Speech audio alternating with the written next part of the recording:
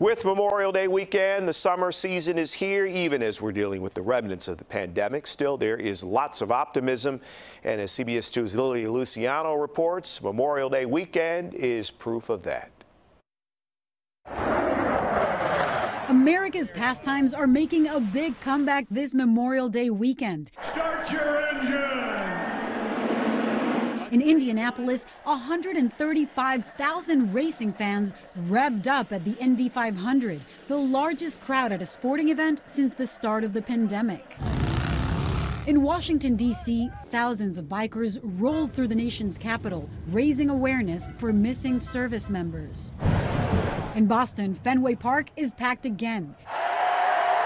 Even CDC Director Dr. Rochelle Walensky was there throwing out the first pitch.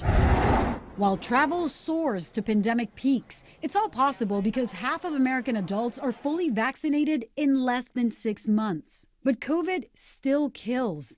The U.S. death toll pushing past 594,000. And tonight, new concern about a variant detected in Vietnam. This as the Biden administration urges China to cooperate with an investigation on the virus source. They could provide the blood samples from those who worked in the lab in Wuhan. They've refused to do that.